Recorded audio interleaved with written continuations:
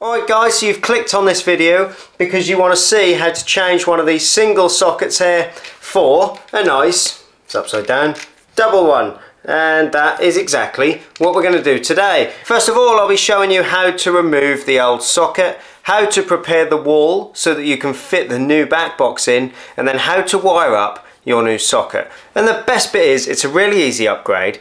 Any of you will be able to do it by the time you've finished watching this video.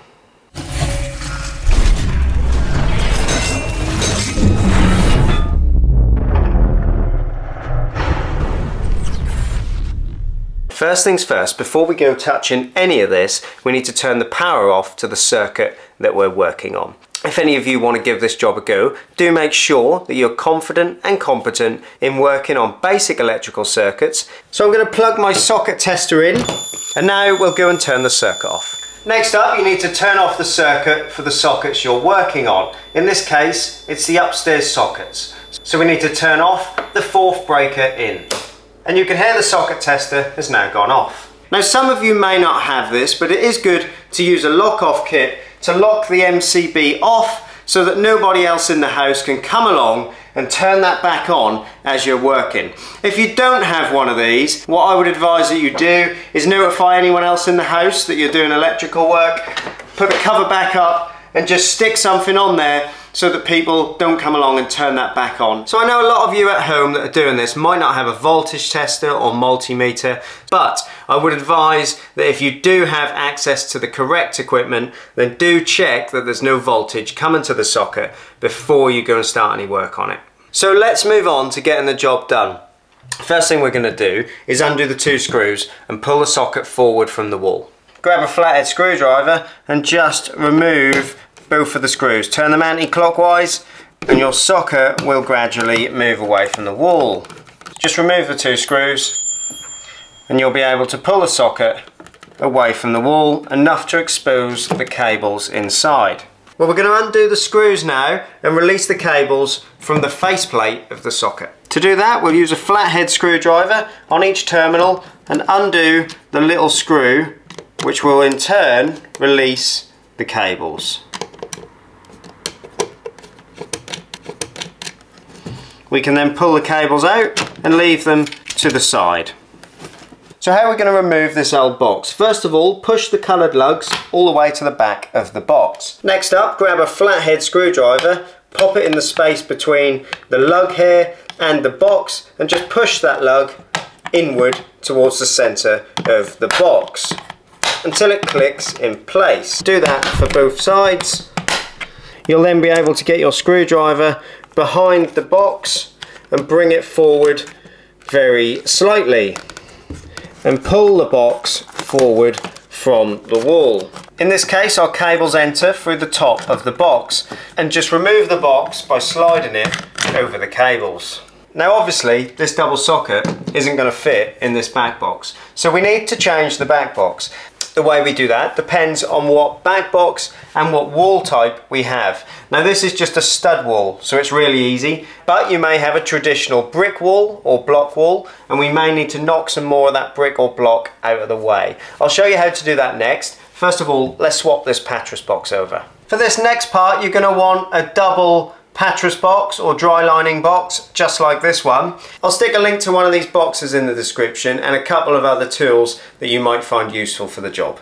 Guys, before we go any further, if the video is helpful, do hit the like button for me because that helps the video help and reach more people just like you on YouTube. And guys, if you like DIY videos, hit subscribe for me because you don't want to miss out on all the handy tips and tricks that I've got to come on the channel. Right, let's fit the new box. How are we going to do that? Well, quite simple. We're going to draw around it, but we do need a little level so that we can make sure we get it nice and level, because otherwise it's going to look rubbish when we put the socket on the wall. Well, we know first of all that our cables enter through the top of the box, so we need to remove the little plastic cutout in the top of the box. If your cables come in elsewhere, you can of course remove one of the other cutouts. And now we'll feed our cables through the top of the box. Now we're going to use part of our existing hole here, so all we need to do is hold that box halfway in that hole, make sure it's nice and level, and then we'll be able to draw around the remainder of the box. You can now pull the box out of the way and you can see the extension that we'll make to the hole that's already in the wall. Now plasterboard like this is really soft, so to do this next bit you can cut it with a multitude of things. The proper tool to use for this would be a jab saw. I'll leave one in the description if you want to grab one, but I like to use a multi-tool just because it's much quicker. All you need to do now is cut along the line that you've drawn.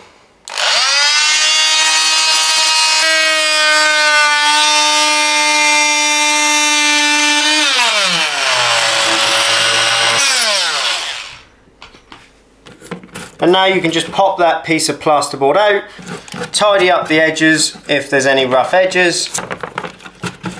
Now you can see we can go ahead and fit the box into the hole that we've made. And you can now push it all the way back into the hole. Now just check that it's level, which it is, and you can see that the box is now fitted in the hole. So now just spread your electrical cables back out so we can work on them. And you can see the little coloured lugs at the back of our back box. We just need to push those firmly out into the cavity of the wall. That way, when we screw the faceplate back to the box, it will pull these lugs forward and nip them against the inside of the plasterboard. If you have a metal back box and a solid wall, the methods are a little bit different. First of all, remove the back box. We will then extend the hole in exactly the same way that we did before, so that we can fit the new back box in place. To do that, we'll use a double metal back box this time, and we'll just draw around it. You can now see the hole that we need to extend. We're using a 25mm box, so we want to set our drilling depth at 25mm. Handy little tip, wrap a piece of electrical tape around your drill bit, and that will stop you over penetrating into the block. You can now chain drill around the perimeter of the mark that we made.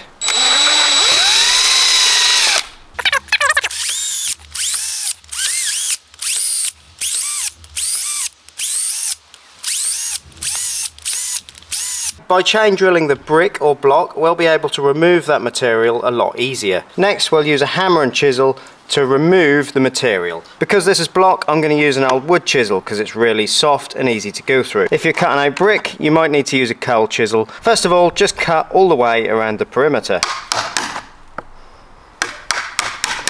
We can now use a cowl chisel to remove the remainder of the block. Just work your way all the way around the edge, making sure that you don't go too deep. Just remove any loose material and then try the box in the hole. The box should be nice and flush with the surface. You can then use something like a tracer pencil to make the marks for the screws. And then all you need to do is drill 2 holes .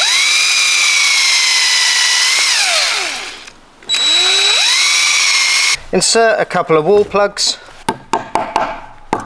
reinstall the metal box, and then we just need to use 2 screws to screw it in place.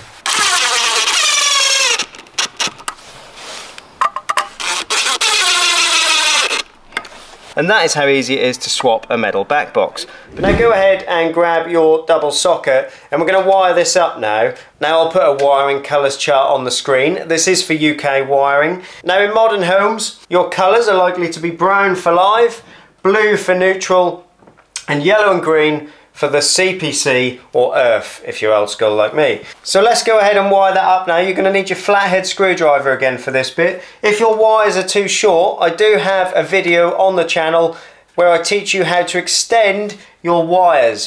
There'll be a little pop-up at the top of the screen now if you need to go and check that out once you've finished watching this video. Right, let's wire this up. First of all, undo the terminal screws on each terminal. First of all, let's put the 2 earth wires in. They're the green and yellow ones. We'll put them into the earth terminal and do up the screw.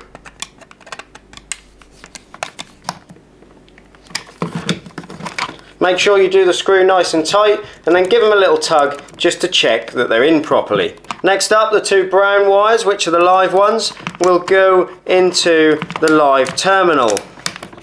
Push them in and again do up the screw.